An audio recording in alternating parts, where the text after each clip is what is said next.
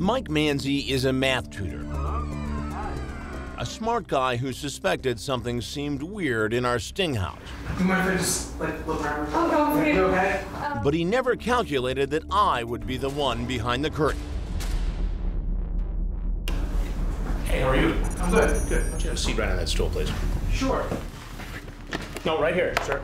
No, I know. Please, right there. Go ahead, sit. Sit, please. Okay. I need to talk to you. Well, What are you doing here today? well, I'm here because I was slightly concerned. Concerned about what? Well, concerned because she's talking to people that are a lot younger, a lot older on the website. Now, why were you so concerned about a 13-year-old girl? Well, she's talking to other people that are obviously the same age as me. And how old are you? I'm 32. You're 32? Yes.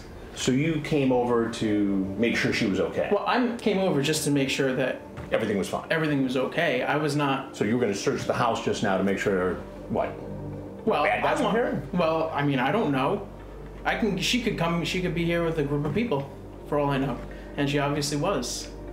I mean, don't you think? Don't you think that would be like a safe idea? What was today's lesson supposed to be? Today's lesson for me. Today's lesson from you.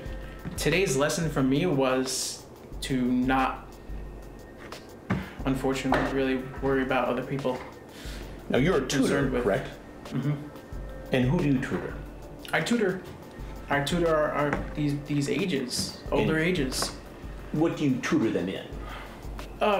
Mathematics. Mathematics. Mm-hmm. What about smoking marijuana?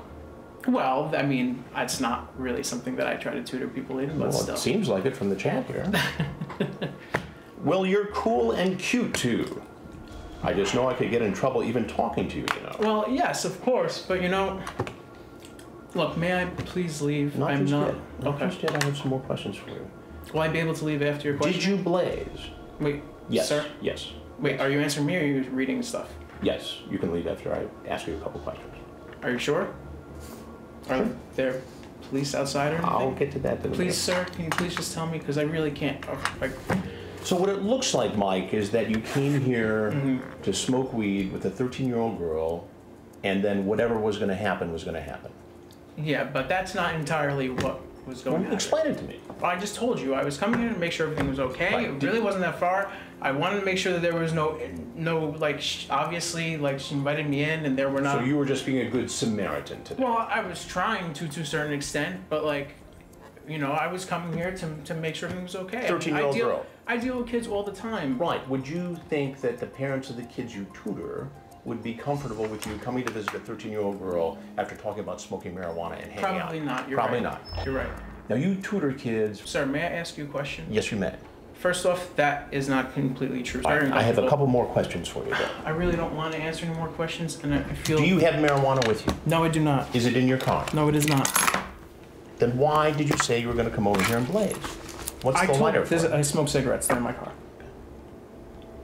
Again, you see how this looks. I know how it looks, and I'm A sorry. 32-year-old guy who deals with kids all the time comes over to visit a 13-year-old girl who's alone after a discussion about smoking marijuana together.